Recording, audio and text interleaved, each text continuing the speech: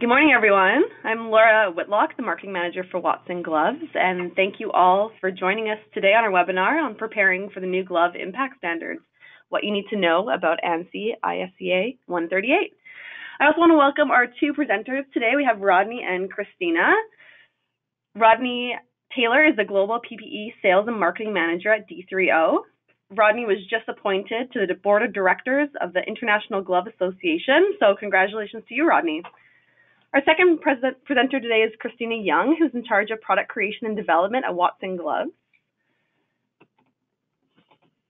And the agenda for today includes Rodney will present on the new impact standards, and then we'll have Christina do an overview of our new impact gloves that we're excited to launch in 2019. And then finally, we'll have a Q&A. If you have any questions, please type them into the question box on your dashboard, and we'll be able to answer a few of the questions at the end of the session. Great, so let's get started.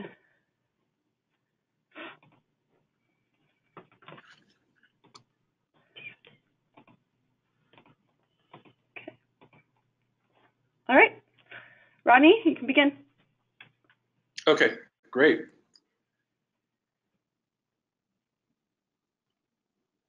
Asking the slide to advance here. Well, while that's happening, I just want to say good morning, good afternoon to everyone who is on the call. Really excited to be speaking with you today and to provide an overview of the new and emerging ISEA 138 impact standard. Also, just want to say that I'm very, very pleased to be collaborating commercially with Watson Glove. Watson brings a long-standing legacy of quality and innovation into the glove market, and really are just great commercial partners. So thank you, Watson, for allowing us this opportunity. This chart shows the agenda for this discussion, and really quite simply, we'll start off talking very briefly about the overall problem that exists in the glove market with regard to back of hand impact protection, transitioned into talking about the solution, and then getting into the nitty-gritty of how the standard works. We'll talk about the requirements of the standard. We'll give an overview of the testing method that's incorporated in the standard, and then we'll close out with a summary and a brief discussion about additional resources that are available. All right, so let's kind of get things kicked off by talking about the problem. And what I'm going to share here is probably something that many of you have seen before, but really just want to underscore the reality that exists in the glove market. And the first component of that reality is that hands are frequently injured, hands are vulnerable to injury. As this chart indicates, almost half of all recordable incidents involve the hand, the fingers, or the wrist. So a significant number of injuries that the hands occur for industrial workers. And then this next chart talks about the real cost associated with that number of injuries. Hand injuries lead to lost time. And in addition, a large percentage of hand injury causes are actually impact related. You know, we tend to think about hand injuries being associated with cut and slash, but there is emerging data that's coming out specifically in markets like oil and gas, where the International Association of Drilling Contractors is estimating that a large number of the hand injury causes are actually related to impact versus cut and slash. So in the next chart here, just kind of summarize the problem that exists. We've established the reality of the high frequency of hand injuries. Another major issue for those who have the responsibility for specifying appropriate PPE is just a huge influx of new gloves that are entering into the market. We just see new gloves coming out pretty much every month. This is a reality for all types of gloves, but it's definitely an issue for impact protective gloves. You combine these realities with the fact that end users don't really have any straightforward or reliable means to make objective comparisons between different products on the market, and the result is really a challenge for specifiers. The real question for them is, what's the measuring stick that a specifier should be using to compare different gloves? You have all these different gloves on the market, either making no performance claims or presenting their performance claims in different ways. How do you know which product is right for your application needs? And the burden of that uncertainty is absolutely tremendous. I have a great deal of respect for specifiers, people who do this job every day. and specify appropriate PPE for their workers, because it is not an easy job. So clearly a solution is needed. And so let's transition now to talk a little bit about that solution.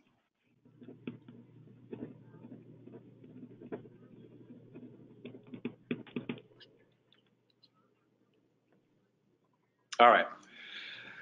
So impact performance standard. There really, as I've already stated, no performance standards in place in North America for dorsal impact protection on industrial gloves. There is an industrial glove standard in Europe. EN 388 does have an impact assessment, which includes knuckle testing. It excludes the fingers, but it does include knuckle testing, and it does provide a pass-fail threshold for impact protection.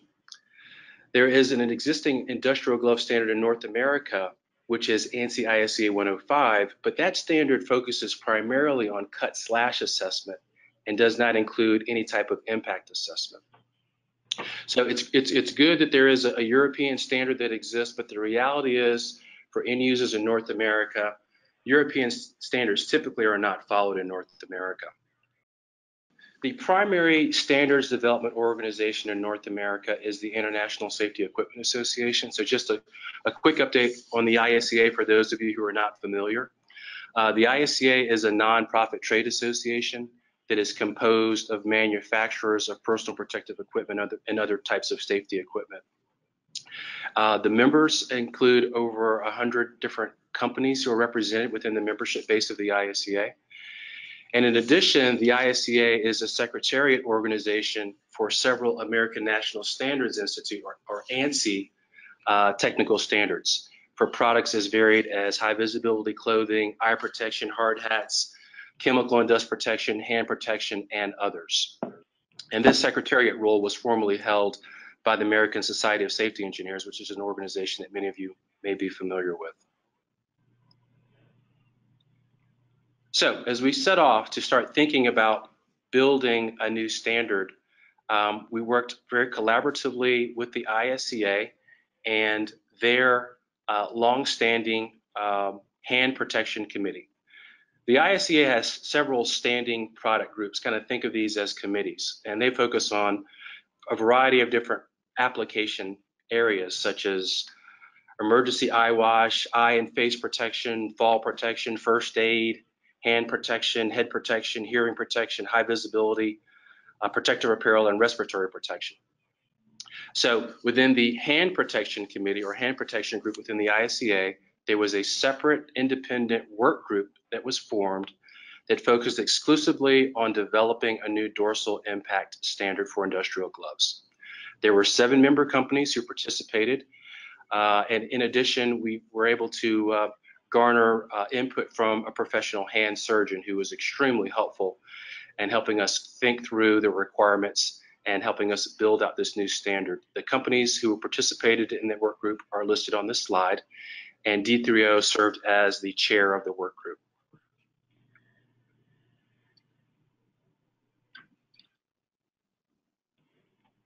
All right, so let's get into the details about exactly how this new standard works. Before I do that, I just want to say that D3O has been heavily involved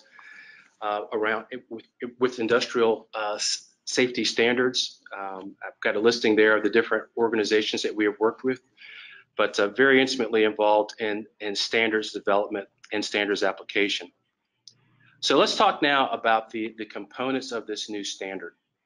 So a couple of key messages. I am not going to be able to give you every detail of the standard in the short amount of time that we have together today, but I do want to focus on some key components of the standard, which are: 1, this is a standalone standard. As I said, there is already a hand protection standard that exists in North America, which is ANSI ISEA 105. This will be an independent standard. The designator is ANSI ISEA 138, completely independent of ANSI ISEA 105.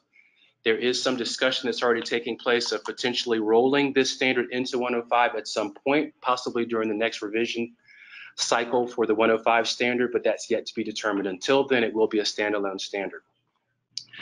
The next component is there will be an impact test method And peak transmitted force will be the ultimate assessment of impact performance. I'll talk more about that very shortly. And another key component is that testing is to be conducted by an independent ISO 17025 certified lab. From a performance assessment standpoint, both fingers and knuckles are required to be tested under this new standard. And the lowest performing area of the glove defines the overall performance of the glove. Unlike EN 388, where there is a pass-fail requirement, this new standard will have multiple performance levels. The performance will be based on evaluating gloves themselves, and overall the assessment is based on an improvement over a standard leather driver glove. And then the other major component is that there is a pictogram mark that is going to be required on the glove, and we'll talk in more detail about that in just a second. So in this chart, I want to get into a little bit in talking about the impact test method. I'm trained as an engineer, so I know that impacts represent very complex engineering problems. And I think this video gives us some hints as to why. There is a lot happening in a very short period of time in an impact scenario. This particular video was captured at 70,000 frames per second and shows a ball being shot out of a gun and traveling at 150 miles per hour and hitting a steel plate. It's pretty amazing to see what's taking place in that dynamic scenario. So you think about that, just as an example, how do you make sure that you are appropriately capturing what's happening at an impact? So what I want to do here on this chart is talk a little bit more about the mechanics of impacts.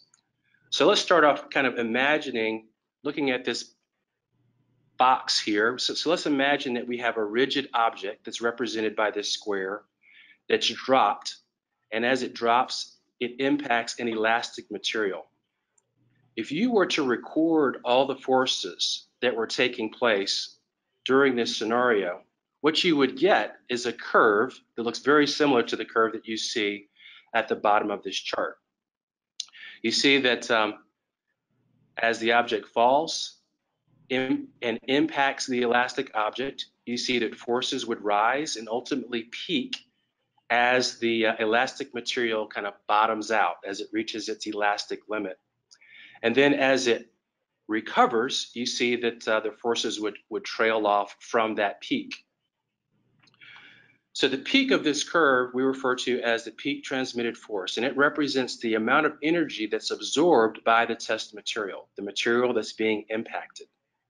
The more energy that's absorbed by the test material, the lower the peak of this curve. In other words, if you're measuring forces at the base here, the maximum amount of energy gives you an indication of how much energy has been absorbed by the material.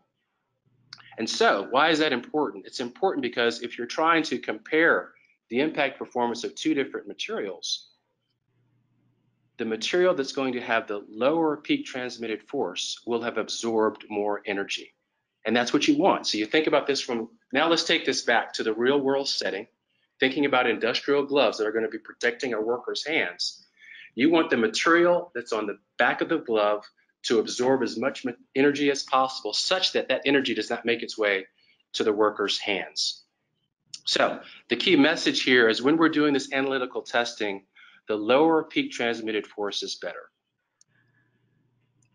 So keep that in mind, lower is better when we're doing impact testing. So on this next chart, what I'm showing is the actual analytical test rig that's used to do this type of impact testing. There are a variety of manufacturers of these rigs. This just happens to be the rig that we use in our lab and our headquarters in London. But these analytical test rigs are designed to very accurately measure forces during an impact. So let's just walk quickly through the components of this test rig. The first component is the carriage. So this entire assembly here that's highlighted as the carriage, that is dropped from a set height. So the combination of weight and height provides a specific amount of impact energy to the glove specimen. And you'll notice that item number 2 here is the striker. So there is a striker with a very specified geometry, that impacts the glove specimen, and the glove specimen sits on a curved anvil. And at the bottom of all of this apparatus is a very precise force measuring device that's called a load cell. And that load cell records all the forces throughout the impact.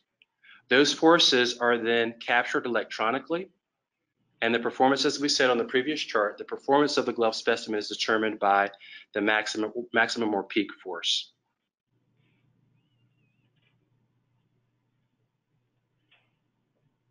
So just to show you this testing in action, there's just a short video that shows how this works.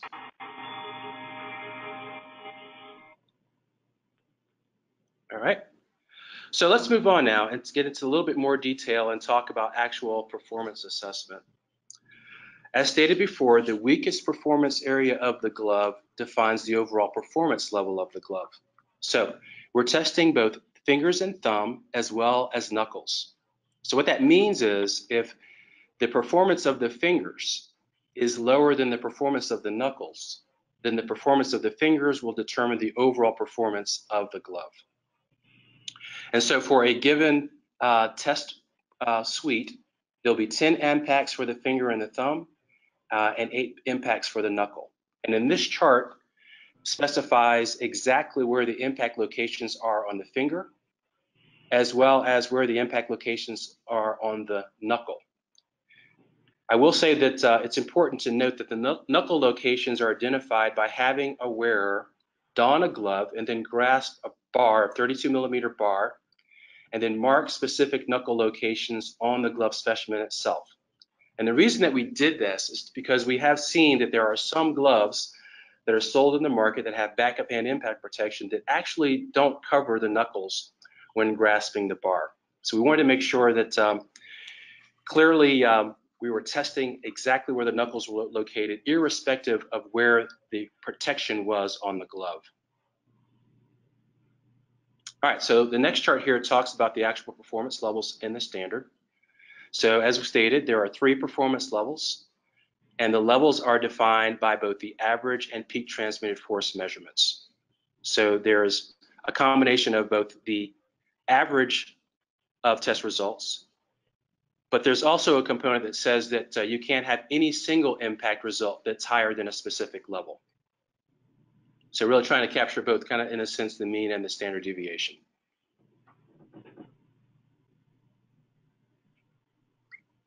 There are marking requirements under this new standard.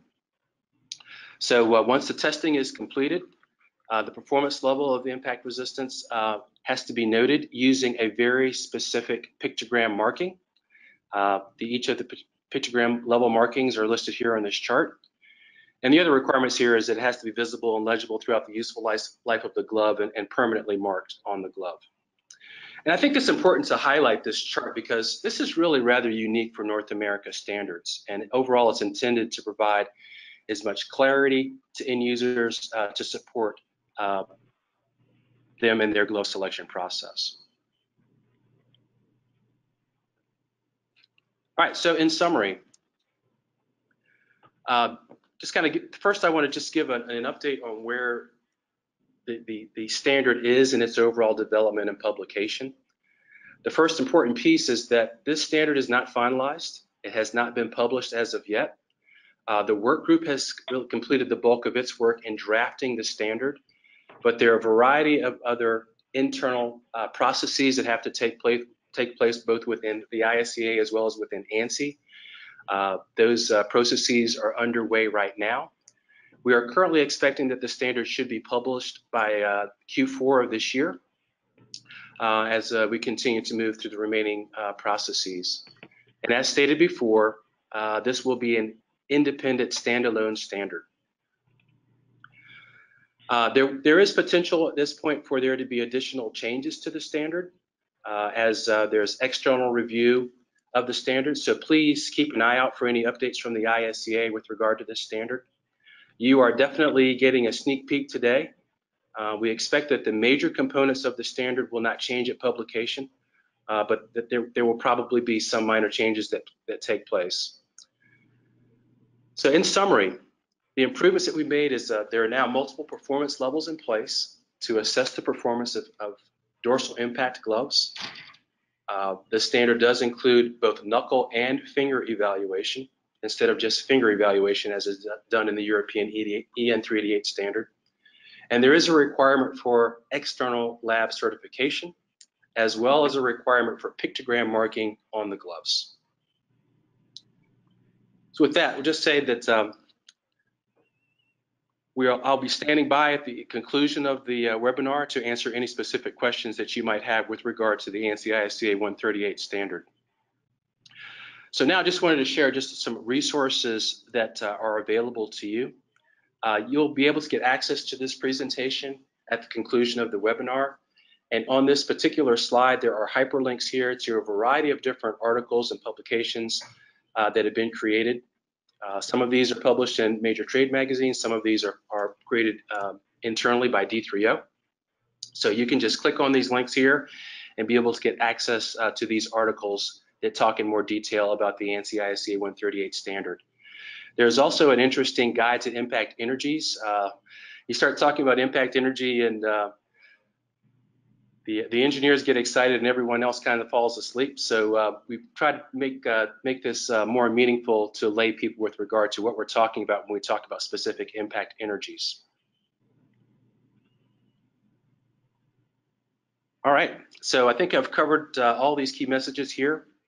The new standard is coming. We expect publication Q4 of this year.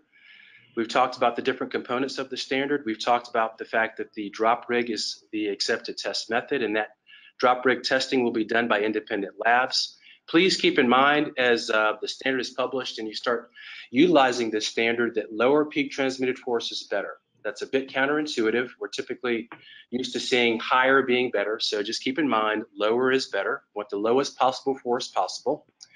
And the other key message is that we are here to help. D3O, we are industry leaders in impact protection. We have a range of products for dorsal impact protection. We were also very heavily involved in the development of this standard. So any questions that you have, feel free to reach out to us. We would be glad to help you out. All right, so just want to close out and share just a couple of messages about D3O and our technologies. We have proven ourselves to be the leaders in impact protection across a variety of different environments. This chart shows the key focus areas, the key markets that we serve, and everything that we've learned in these various market segments, we leverage across all of them. We do have a global presence with our primary headquarters in London. We have North America headquarters in Blacksburg, Virginia, on the campus of Virginia Tech and their corporate research center, as well as our testing, quality, and production facilities in Asia. And just a little bit about how D3O works. D3O is based on a very unique dilatant technology that allows our materials to be soft and flexible in their natural state, but to stiffen instantly upon impact to absorb and dissipate energy. And then afterwards, after that energy is removed, the material returns back to its original flexible state. So really a unique technology. Unique in two ways. One, that no one else has the know-how or experience to integrate our dilatants into a polymer structure, as well as we have significant IP protection on our technology. We offer a portfolio of products for industrial glove applications, including both knuckle and finger parts. Traditionally, we have supplied finished parts to OEM manufacturers, but our latest offering is called Impact Additive. And very soon, Christina is going to be sharing with you some new products that Watson Glove has developed that are leveraging that new Impact Additive technology. The majority of the market is using what's called thermoplastic rubber, or TPR, for back-of-hand protection. D3O has developed an additive that is applied to an OEM's existing TPR plastisol formulation. So what happens is the impact additive is added at about a 10% per volume basis to the solution of TPR. And for that, the finished TPR will see a significant improvement in impact performance. And so with that, I am going to hand it back over to you, Laura and Christine, for the next component of the presentation. Thank you. Thank you so much, Rodney. That was an awesome presentation, super informational, and it's great to be able to give everyone a sneak peek of what's coming down the pipeline in terms of the impact standard. And before I get started, I'd actually like to take a minute to thank you, Rodney, and the D3O team for all of your support this past year. Laura and I attended the NSC last year, and when we visited your booth and saw that you were launching this impact additive, we were very excited to get on board. And since then, we've been working very closely with the D3O team to develop the gloves that use the D3O impact additive technology to enhance the TPR and to enhance the impact resistance in our components. So as of today, we're very proud to say that Watson Gloves will be the first to market in Canada with work gloves that have the D3O impact additive TPR back of hand protection. So what we're about to share with you is a sneak peek of these gloves, and these will be launching in the spring of 2019. All of these styles are also currently available for pre-booking. So the first glove we have here is our 5785 Shock Trooper. This glove is fully lined with our cut shield fabric. And the fabric is made of a blend of para-aramide, steel, and motocrylic fibers. This blend will not only give you a high cut resistance, but also has excellent flame resistant properties as well. The exterior of this glove uses our dry hide liquid resistant full grain goatskin leather. The dry hide leather is actually treated at the tanning process to withstand penetration from both oil and water. And of course, we use goatskin because of its excellent abrasion resistance and wearability. The back of the hand is loaded with our D3O impact additive TPR components, and we have them on the fingers, the knuckles, including the back of hand, the wrist area, and the top of thumb. The components, although they look heavy, are actually quite flexible and are actually quite lightweight and soft. And the D3O impact additive will help the components actually improve the impact resistance versus regular TPR at the same thickness. So we're really excited to be launching this new technology in our gloves. And once the ISEA 138 impact standard is published, we anticipate that this glove will pass at an ANSI level 2, impact ANSI level 2. This glove also, as a whole, will pass at an ANSI level 8, A8 cut resistance. So for the next glove, we have our 5785G Shock Trooper Gauntlet. So this glove celebrates the same features as our driver version with the full saw cut resistant cut shield liner, the dry hide liquid resistant goatskin leather, and the D3O IA TPR components. We do have the vibration dampening palm patch as well. And we also have added wrist protection. So on the previous glove and this glove, we've added additional protection in the wrist area. We feel that the wrist area is a very vulnerable part of the hand that is often neglected in hand protections. We wanted to make sure that for our new styles, we are addressing that concern as well. The third glove that we have in our lineup is our 5782 CRD. This is taking our well-known Stormtrooper glove and really taking it to the next level. This glove features our signature soft and flexible deerskin back of hand, our dry hide oil and water resistant cowhide palm, and has fully loaded D3O impact additive TPR components on the back of hand and top of thumb. It also has a 3-inch split leather cuff with a reflective 3M reflective strip, and is also fully lined from the fingertip all the way to the cuff opening with our ANSI A4 cut shield lining. We're very proud of this glove because we actually manufacture it in our Canadian factory here in our Burnaby head office. The next glove we have is our 585 Commander. This is the final glove in our series that uses a D30IA. This glove is perfect for applications where impact resistance is still required, but perhaps not the cut resistance. So the Commander has a flexible camo print spandex back, a dry fiber liquid resistant material on the palm, and is fully loaded on the back of hand, top of thumb, and wrist with the D30 impact additive TPR components. It also has a high abrasion resistant material on the padded palm and as well in the thumb saddle area, which are high abrasion areas as well.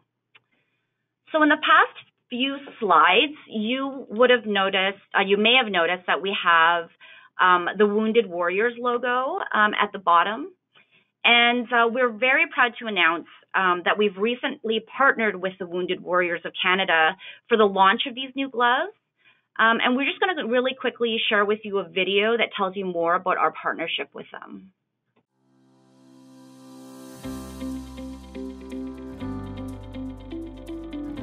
Watson Gloves was founded in 1918, near the end of the First World War, a very challenging time indeed. 20 years later, my grandfather assumed the company right at the outbreak of the Second World War. A lot of Canadian manufacturers and infrastructure projects were cancelled, and a lot of businesses did not make it during these times. Fortunately, all the manufacturers for war-needed material, including ships, planes, munitions, and tanks, all needed good quality gloves. Watson Gloves was there to fill the need. 100 years later, Watson Gloves remembers. We remember the women and men who served so bravely for our country. We feel it is important for Watson Gloves to give back to the brave men and women who have served us in the past and continue to serve us in frontline duties, paramedics, firefighters, police, and the brave men and women who are still serving overseas in conflicts. We show our support for the noble men and women who have served us in the past and those that continue to serve us today. Watson Gloves will be contributing 50 cents a pair of our new line of gloves, Shock Trooper and Commander, to the noble cause of Wounded Warriors Canada. We thank all of you who make our lives safe and protect us. Thank you. Wounded Warriors Canada is a national mental health charity that supports our ill and injured members of the Canadian Armed Forces, veterans, first responders, and their families. As a national mental health charity that's privately funded, 100% of our donations come from Canadians and Canadian businesses from across the country. Partnerships make our programs possible. Partnerships are the reason we're able to transform and change and save lives and families. And that's why we're so thankful for the support of Watson Gloves. We thank Watson Gloves for joining our mission, getting in this together for mental health, and helping us make a difference for those who serve Canada at home and abroad.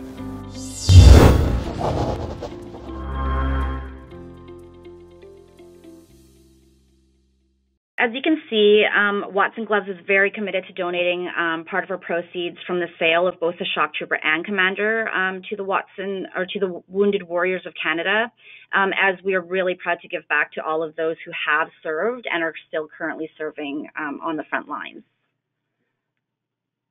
And Great. Sorry, go ahead, Laura. So that concludes our webinar for today. We do have some time for answer any of your questions. So again, if you have any questions, please enter them into your question box on your dashboard, and we'll just take a look here to see.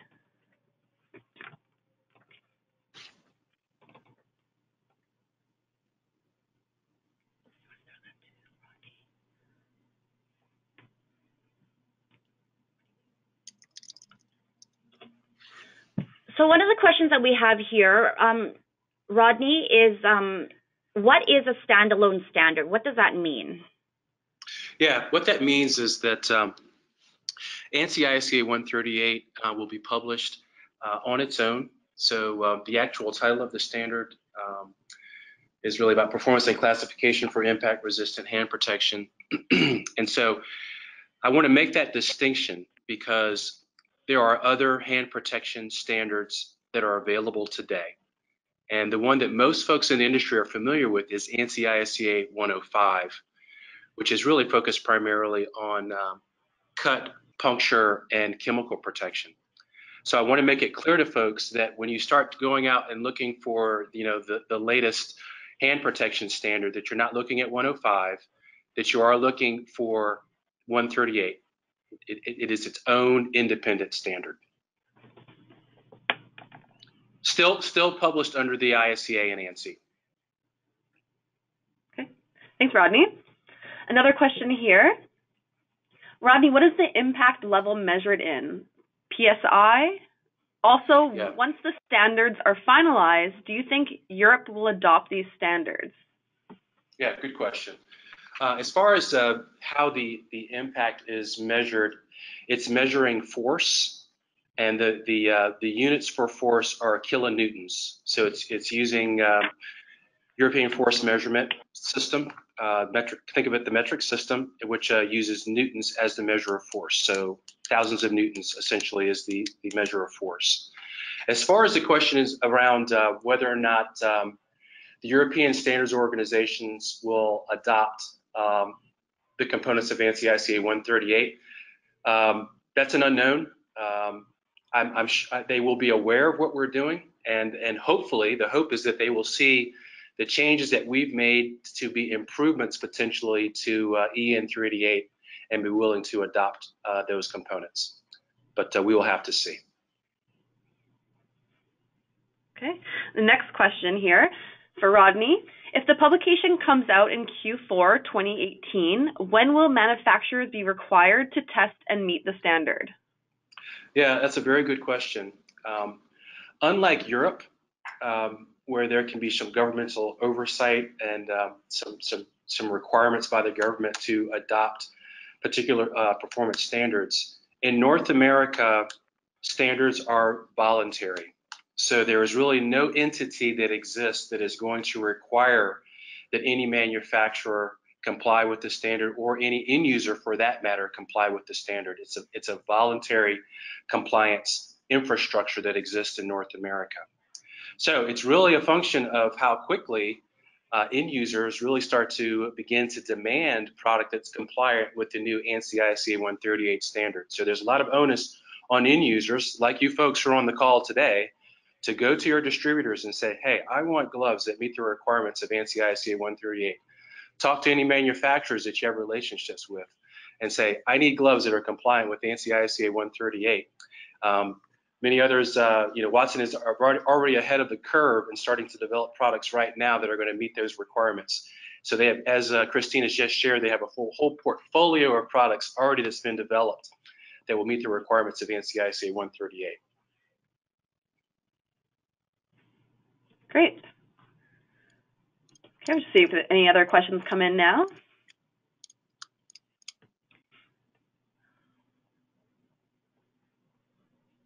Okay. Well, thank you all for joining our webinar today. We have attached a program on our new product, and we'll also be sending out a white paper on the new impact standards that Rodney just presented on. We are, as Christina mentioned, pre-booking our Shock Trooper and our Stormtrooper gloves now. And I just want to thank you all again for joining us today. Thank you. Great, thanks. Thanks, Rodney. Thanks, Christina. Thank you. Thank you.